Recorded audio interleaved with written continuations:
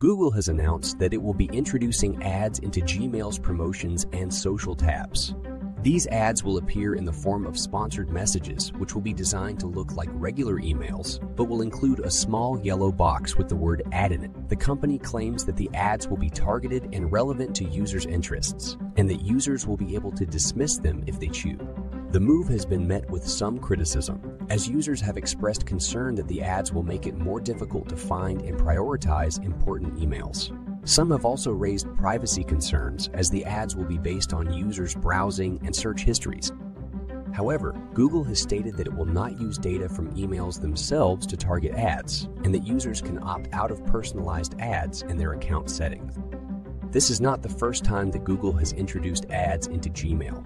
The company previously experimented with ads in users' inboxes in 2013, but discontinued the program after a backlash from users. It remains to be seen whether the latest iteration of the program will be more successful.